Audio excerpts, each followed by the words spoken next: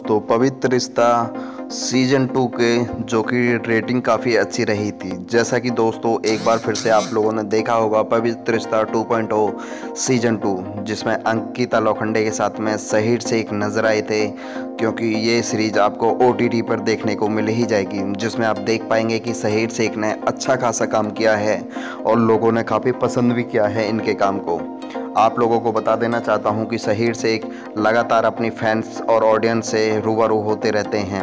हाल ही में ही पवित्र रिश्ता 2.0 जब रिलीज हुई थी, लोगों ने काफ़ी प्यार दिया था। उसके बाद में अंकिता लोखंडे और शहीर शेख ने पवित्र रिश्ता 2.0 सीजन 2 भी किया है, और उसके अगर रेटिंग की बात की जाए तो 5 रेटिंग में से 4.5 रेटिंग इनको मिली है, और वाकई में ये सबसे अच्छी रेटिंग रही है।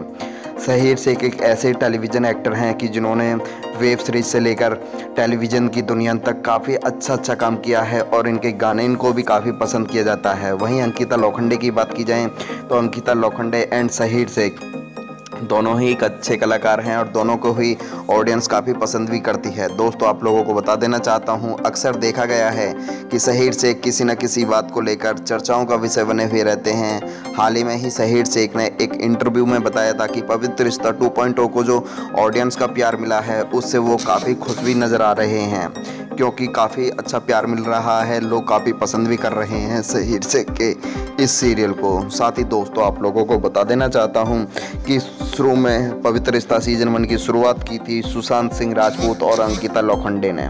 हालांकि सुशांत सिंह के जाने के बाद में अंकिता लोखंडे काफ़ी अपसेट थी, क्योंकि आपको पता है किसी समय पर सुशांत और अंकिता एक दूसरे के काफ़ी करीब थे, बोल सकते हैं गर्लफ्रेंड और बॉयफ्रेंड थे एक दूसरे के लिए। यहाँ तक कि इन दोनों ने शादी का फैसला भी कर लिया था, लेकिन कहते हैं कि ऊपर वाले को कुछ और ही मंजूर होता है।